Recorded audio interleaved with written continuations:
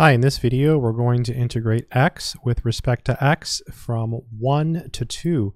Let's go ahead and work through this solution.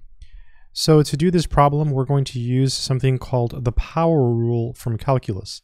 The power rule says if you have x to the n and you want to integrate this with respect to x, as long as n is not equal to -1, this is equal to x to the n plus 1 divided by n plus 1, and then you add your constant of integration, capital C. So this is a very powerful formula, and it will work as long as n is not equal to -1. So in our particular example, n is 1. So this is going to be, we have the integral from 1 to 2 of x dx. So we add 1 to the exponent and divide, so it'll be x squared over 2. Now this is a definite integral, so we don't have to write the plus c.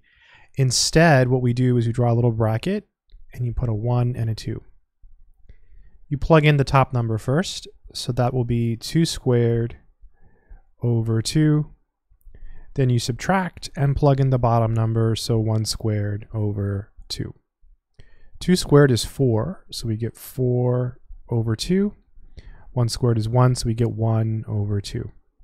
So we get 4 over 2 minus 1 over 2, which is 3 over 2. And this would be the value of the integral of x from 1 to 2 with respect to x. I hope this video has been helpful to someone out there who is learning mathematics. Good luck.